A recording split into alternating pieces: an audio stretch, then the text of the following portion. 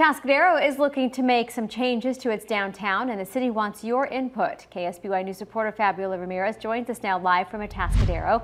Fabi? Residents and business owners are encouraged to attend today's city council meeting so they can express and talk about their ideas for the downtown area.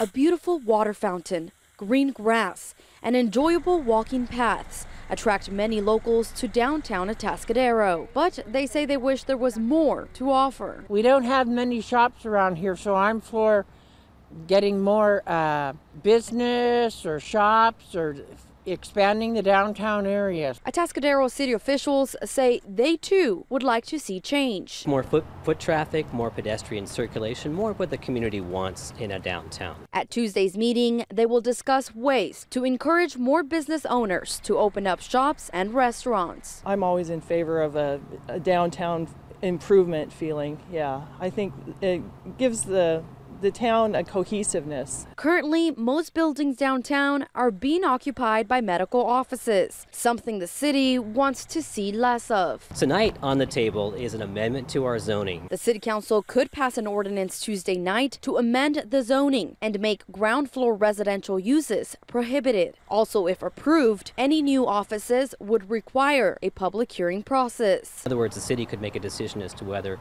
to allow that ground floor use or not, and they would have to put in place specific conditions if they were going to allow that use on the ground floor. The downtown area is used for local events like the farmers market, which is why the city wants to push for the change soon. Live and local in Atascadero, I'm Fabiola Ramirez, KSBY News. Lots of changes in Atascadero. Thank you for that, Fabi. And for those who would like to help determine the downtown's future, tonight's meeting will start at 6 p.m. at City Hall.